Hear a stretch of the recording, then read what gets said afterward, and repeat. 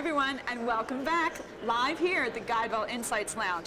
I'm Kate Warnock here on location at the Oliver Wyman Health Innovation Summit with another repeat guest, Lisa Suennen. Lisa, welcome back. Thank you, good to be back. So Lisa, you have a different title from the last time we spoke to you. You are now the Senior Managing Director for GE Ventures. Correct. You're going to be on a panel today at the summit with some really interesting folks, and I wanted to ask you your opinion about Thomas Getz.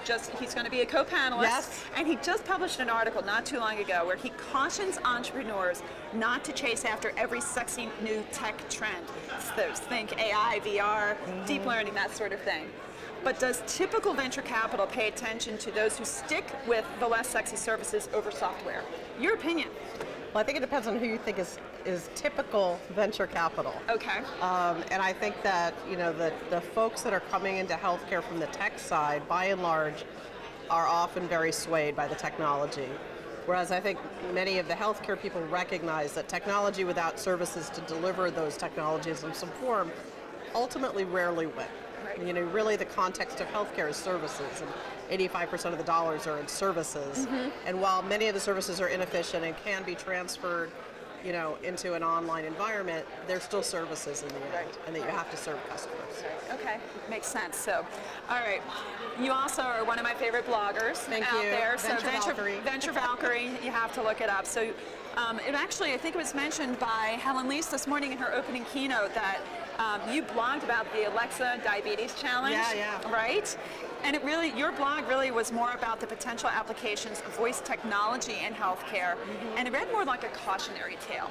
Okay, while you recognized applications for voice interface, you were essentially thumbs down on this as a venture investing opportunity.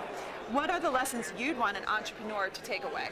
I think it somewhat relates to the first question you asked me, and it's not that I'm thumbs down on voice in healthcare. I'm thumbs up all the way on voice in healthcare, and I think the ease of use for consumers, particularly older consumers, but really all consumers, we want to communicate by voice. That's what we're accustomed to doing. Right. Is really good. My concern is that there are a few companies that are starting to be the voice front end, you know, for healthcare, trying to set themselves up as that. And largely they are software development companies. They're consulting firms. They're not really whole products and capabilities unto themselves. And I think we see in technology over time, when you have a feature that's the focus, it's hard to make a company of scale out of that. Sure.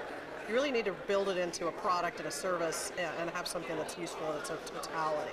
So for me, while there's occasional exceptions to this rule in tech, they rarely exist in healthcare. And I think, you know, my caution is not to get swayed by software companies that are voice, I will turn your thing into voice. Right. I'd rather get swayed by the product itself. Right. Is it actually serving me? Right, okay. All right, fair enough. All right, the last round, and we had a reminder that your phone is here, but with reason, because when we last spoke, it's good because I know that you have a few statistics you're going to share with our audience. All right, so we last spoke with you in 2015 at the Oliver Wyman Summit, and you marveled then at the number of health companies who didn't have women on their leader boards, in leadership positions. Or even a product development team. So can these companies come close to personalizing a consumer approach if they don't have women or an even more diverse leader included? No, I think they can. I mean, I think fundamentally we well know, everybody seems to know, that 85% of healthcare decisions are made by women. Right. Women make up, if you look at the global healthcare workforce, women make up about 38% of that. Okay. But if you actually get to corporations that sell most of the healthcare, women make up very small numbers, you know, 5% of the boards, you know. In healthcare startups, there's about 18% of the startup founder groups include women. By the time you get to Series B, it's down to 12%. Right. By the time you get further, it's, you know, borders on zero. Right. In the venture world, it's, you know, 7% of partners.